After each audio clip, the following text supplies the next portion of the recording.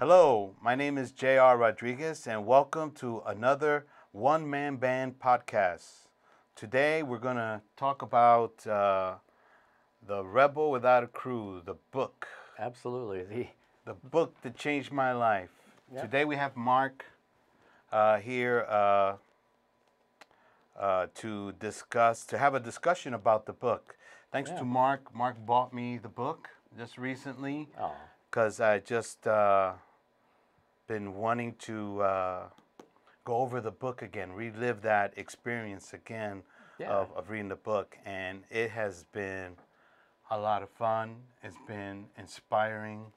Never mind, I just saw Elizabeth and Robert like 2 weekends ago at the screening for the faculty. They did a whole little Q&A afterwards. Oh, really? Okay, I didn't know about that. And I hadn't been to one of those in fucking years and shit. Yeah. Now, you had a copy of this book years ago. Yeah, probably a hardcover version. I had a hardcover copy, and I saw now they're going for like $70. Yeah, I know. That's why when I looked into getting a hardcover edition, I was like, there was one I found for like $30, but I wasn't gonna ask you to spend $30 on a book.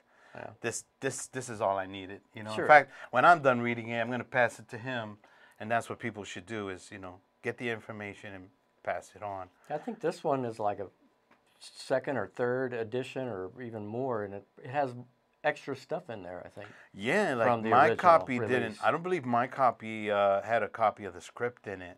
Right. And they added a couple of sections to the appendix of it, I guess, which includes the script and I guess the 10 rules of filmmaking or something. That yes, I don't know if that was in the original. That I believe what's in the original. Oh, okay. I think. Okay. All right. So one thing that I want to get across in this podcast is that I'm lobbying hard, Robert, make this into a mini series. There's so many people that don't know the story. They did not read the book because the book is like 25 years, something like 25 years old or something like that. I'm not sure when he actually wrote it. I mean, obviously, there's a diary that this is based upon. Exactly. So the book starts with him as a little kid. His first experiences was his mom taking him to the local theater and watching like all those classic old movies, like double features, and she would even let them stay and watch it twice sometimes because it was just a way to kind of, I guess, get out the house and under air conditioning. Exactly. Like the book talks about her like packing food and stuff and sneaking it into the theaters. Of course, sure. Right. Movie viewing on the cheap. Yeah. So I think that for his network, for his El Rey network, he should do a mini series, and just the content is all here, man. Like it's too much, I feel, to be made into one movie. You're not gonna do it justice. I mean, you could, but you would have won't to do it cut out justice. so many details. You won't do it justice, you know. Yeah. Where a mini series, it would rock, and it would be so El Rey Network, because it's Robert, it's Robert. It's his first.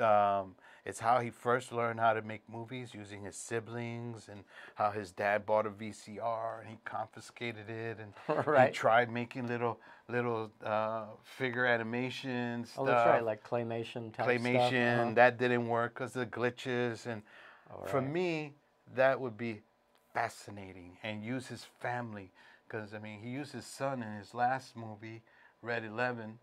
His son played him, the character from the pharmaco drug studies. Oh, that's right. That was his name when he was doing the studies. He was wearing.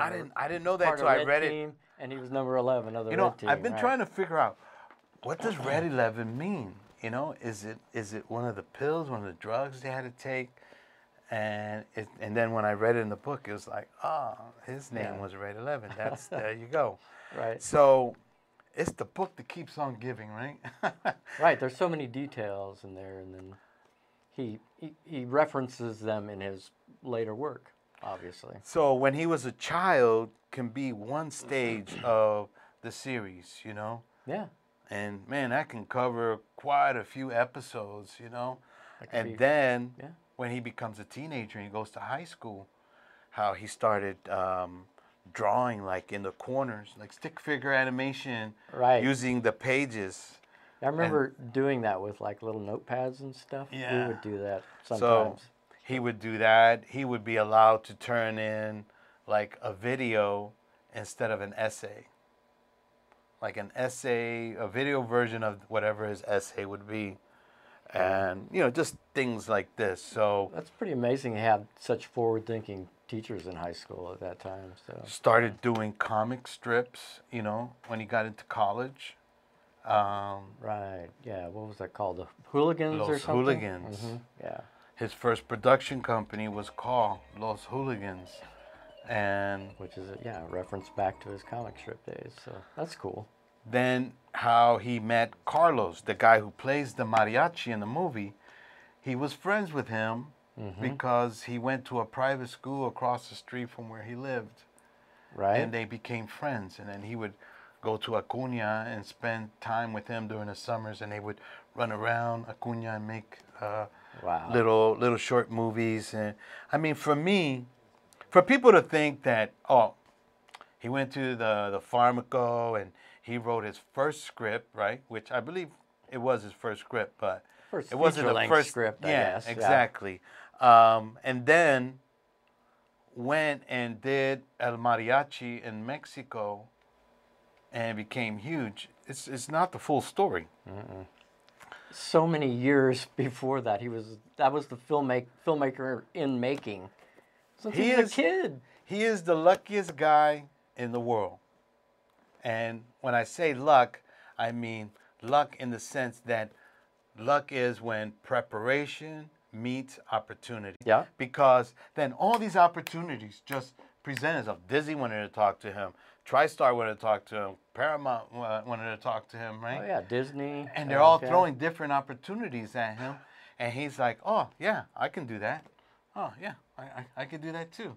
That's because he prepared himself. He's not like a one-trick pony. He just did that one thing.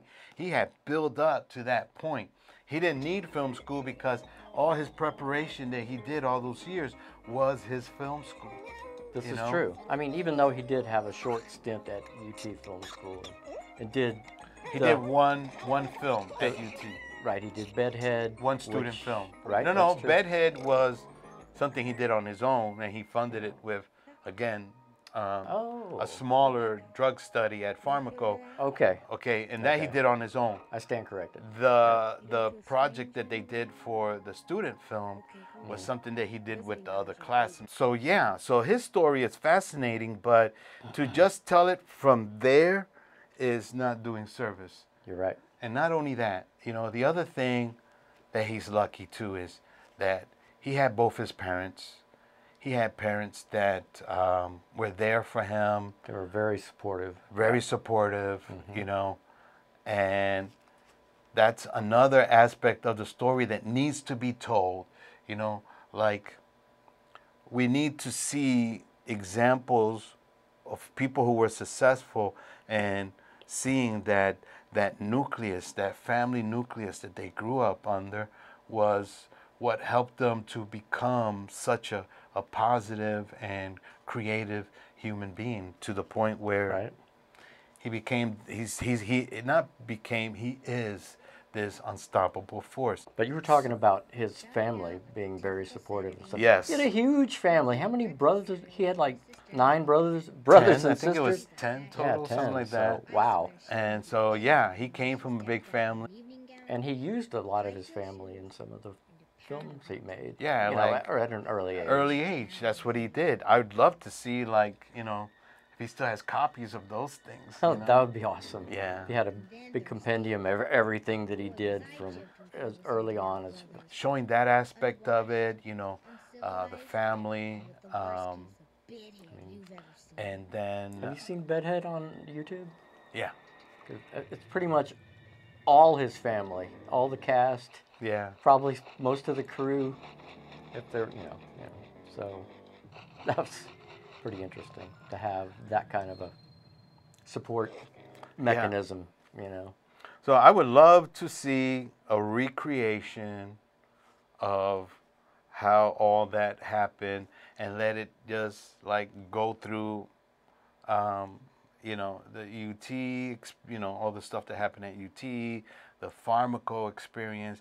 I mean, he made a little movie, Red 11, based on that. But I would like to see like an actual recreation of how things, like accurate, how things happen, you know? Ah, yeah. Like how he has it in the book, you know? How he got everything together. Just do it, baby. Just do the whole thing, and let's see it. Right. Let's see how he looked, how he behaved when. Cause it's one thing to read it, but then, you know, when you act it out and you can see a visual, you know. Yeah, I think that'd be a reenactment of it. Yeah, it'd be a pretty inspirational. Yeah, he could probably have miniseries. He could probably have his son play a young version of him. Yeah, because his son now is 21 years old, the age that he was when he made El Mariachi. I mean, imagine what kind of experience that would be for his son to play his dad in one of the most historic films of his dad's career, which is El Mariachi. Yeah, that's true. I mean, that is a game changer. When he came out with that movie, the game changed. I remember when I was working in my dad's store, we would watch the news right before the numbers. So he would have a little TV in his auto parts store at the corner of the counter, and so that he would never miss the daily numbers, because he would play like sometimes like $1,000 a day in numbers, and he collected numbers too. So. But he was very obsessed with the numbers. So he always had the TV, and you couldn't change the channel. It had to stay on that channel. God forbid the number came on and we missed it. He would have a fit. Okay. So we would all be like, "Oh, it's almost time." Like, "Hey, okay." Okay, it's like the lottery, right? Almost time. Yeah, it's a three-digit number is the thing. Okay. The daily number. Got it. And so one day it came over the news that I forget how it went. It says something like, "Do you think that a filmmaker can make a movie with $7,000, no crew, and win the Sundance Film Festival Audience Award?"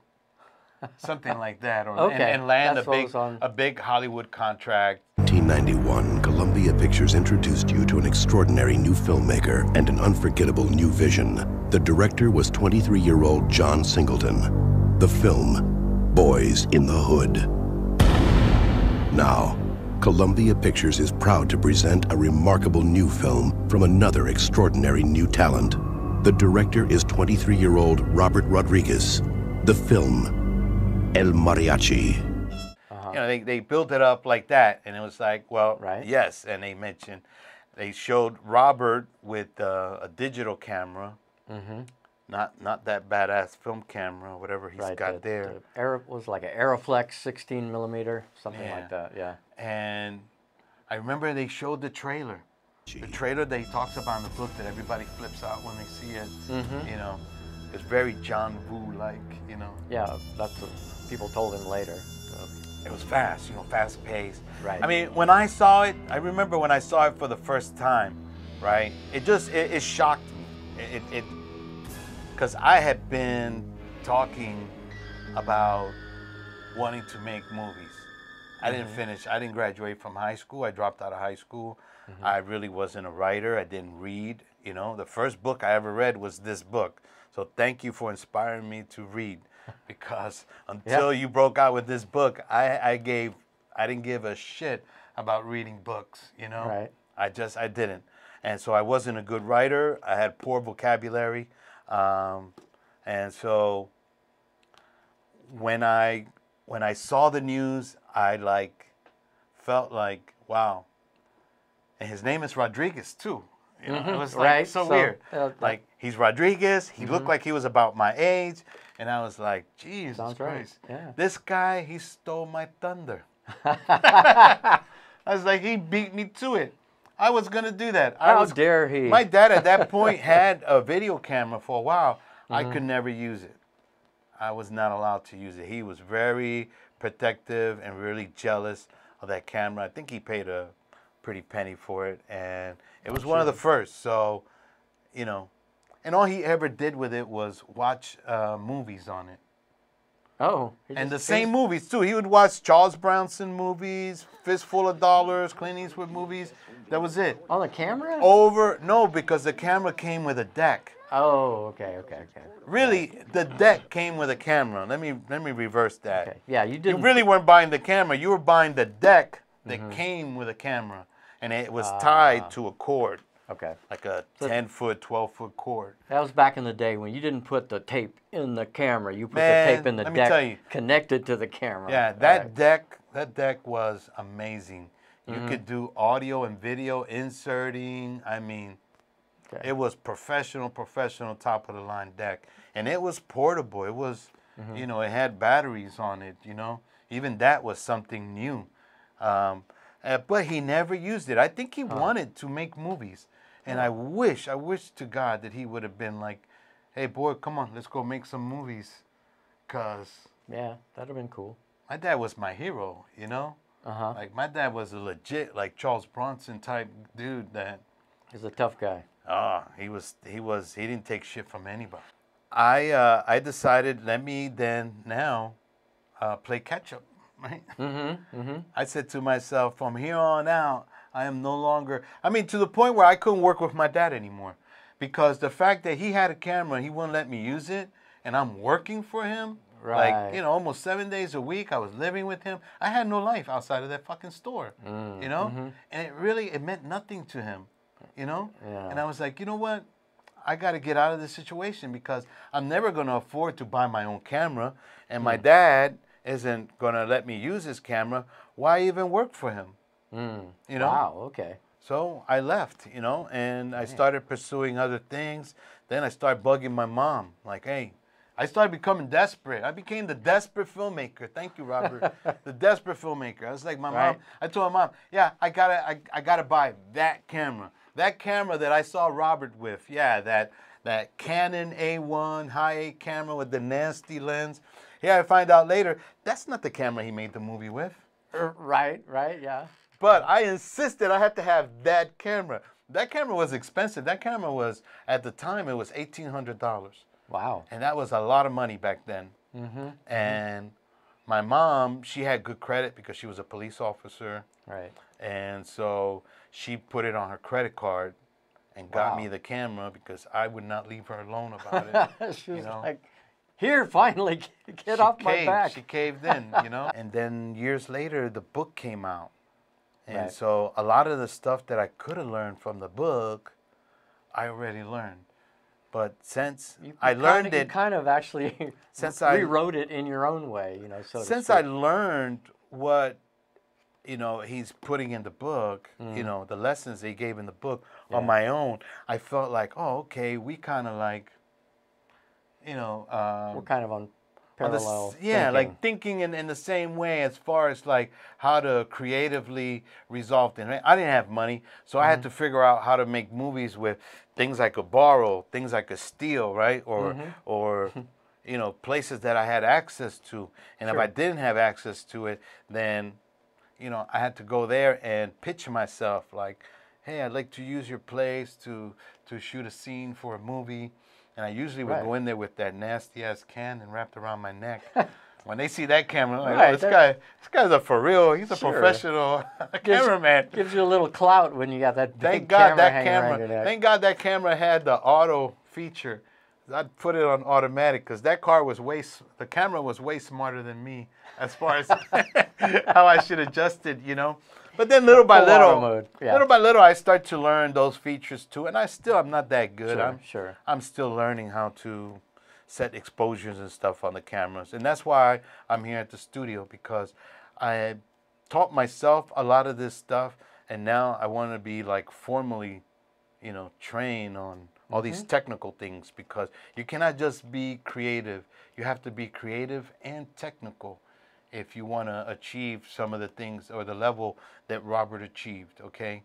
And so that's where I'm at now. Yeah, I think that's an important part of the book. Is yes, he's a very creative person, but he also learned the skills, either just figuring it out himself.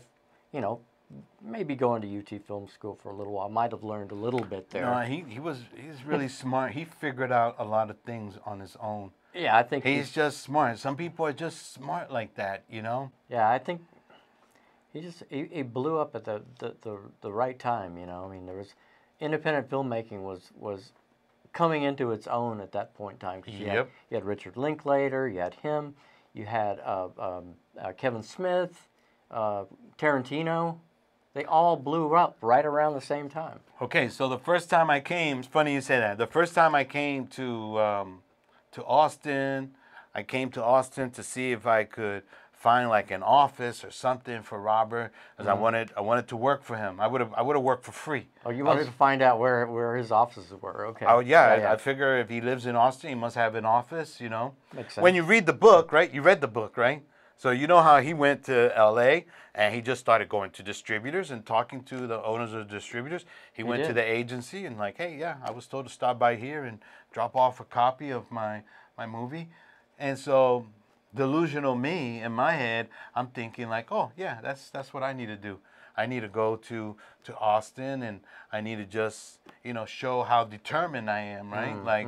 I'm willing to go all the way from Philadelphia to Austin to try and like pitch myself to him. To Robert, yeah. Because I didn't want to be in his movies, okay? I didn't even need to be friends with him or anything like that. I just wanted an opportunity to be on the set, kind of like what he had with From Water to Chocolate.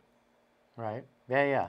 Where that movie was shot in Acuña, Mexico, right before he was going to do El Mariachi.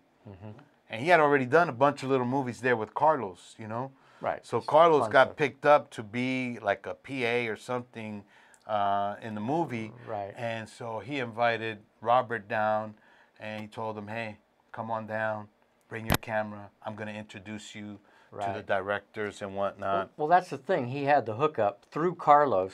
Yes. As an in to meet all these cool people. Exactly. He didn't just show up there and say, hey, can I come and shoot some footage on the set? Right. So yeah. So he had that, That's what I wanted. When I came to Austin, I was like, I want to be a behind the scenes cameraman. That was my goal. Right. I figured being the behind the scenes cameraman, I could learn so much by just filming this guy in action, Yeah, that's good. Didn't need to be friends. I could be a fly in the wall, Okay. Quiet, won't disrupt the scene or anything like that. Right. I could make connections, which I did. When I came, I did extra work, and some of the extras that I met on the set, I wind up, organizing them and shooting like we did Austin Strangler and really didn't do anything else. Right. But anyway, let's conclude this podcast. We've been rambling on long enough, but so I just wanted to do this episode of our podcast on the Maestri, the Rebel, and I want to pitch this. I hope somehow he can see this and take me up on my suggestion of making this into a series. I think it would be maybe even like an award-winning series on his channel, if he even cares about winning any kind of awards like that. But I think he's got it right here. This is the most inspirational. It would be the most inspirational mini-series for filmmakers, not just Latinos, anyone. Well, I would agree with that. So on that note, we're going to end this podcast. Mark, thanks for coming. All right. Thanks for having me. And Ben, thanks for working the equipment, the control. So tune in for our next episode. We're going to be talking about my last project that I tried to do here with a little GoPro. It's called Godshock. And we'll be showing some clips of that and talking about what the hell I was thinking about when I did that. So until then, have a nice day.